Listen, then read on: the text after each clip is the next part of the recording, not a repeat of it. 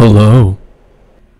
There's a subreddit called Roast Me, and you basically just submit a photo of yourself, and then mean people on the internet insult you, and it's a fun time for everybody. So I submitted a photo this morning. We're just going to go through some of those insults. Here we go. So just for reference, this is the photo that I put on the subreddit, and so this is what, I'm just going to leave it there, honestly. It's just going to stay there. You're just going to see that photo the whole time. So the title of my post was, "Hi, I can't grow facial hair and my YouTube career has so far been a failure. Fuck me up." First response, "God already did." I like this one. You going for the "if Johnny Depp had Downs" look? No, I don't think I'm going for any look, and that's the problem. "Forget YouTube and go back to sucking dicks for money." Well, get over here, cutie. "Buddy, I don't think this is going to give you the content you need for that breakthrough video. You're right, and it hurts. But silver lining, the guy below him says true, but once his gay porn debut, "My YouTube career has been a failure, fuck me up," hits the internet, he will be a household name. That'll make grandma proud.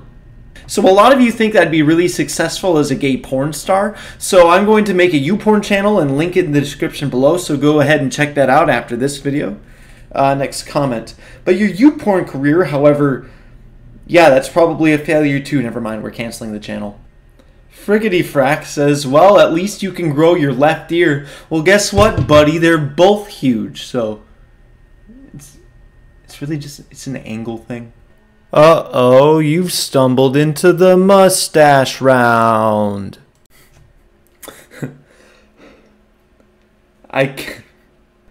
I can't grow facial hair, so I glued some pubes to my face.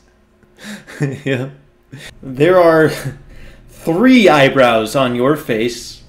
Well, if this were as thick as these, then we wouldn't have any problem here. "Can't grow facial hair."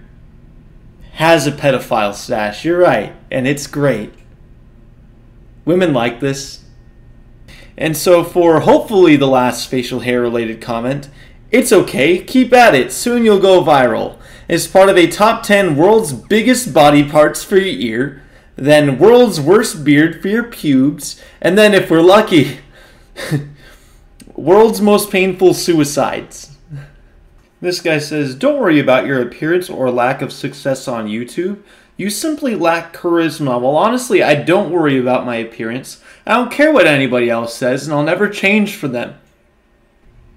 "Hardly any YouTuber make career until they're 13. Well, you see, if I still had the mustache, this wouldn't make any sense, so you're welcome.